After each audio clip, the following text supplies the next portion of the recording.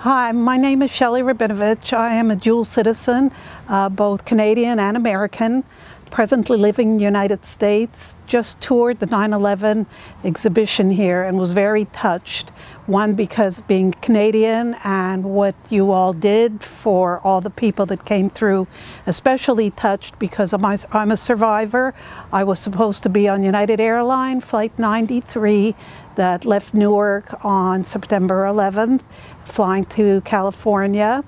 Happily for me, regrettably for the other passengers who didn't make it, I was able to get on a flight that flew out at 8:30 that night to, I guess it was LA.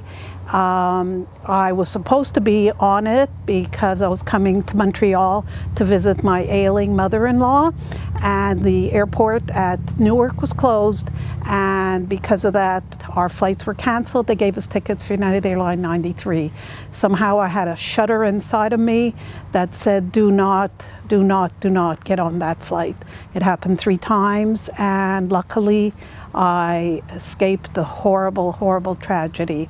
I also worked in New Jersey and knew a lot of the people who perished because I was on the train with them daily, and they all had their World Trade Center ID badges.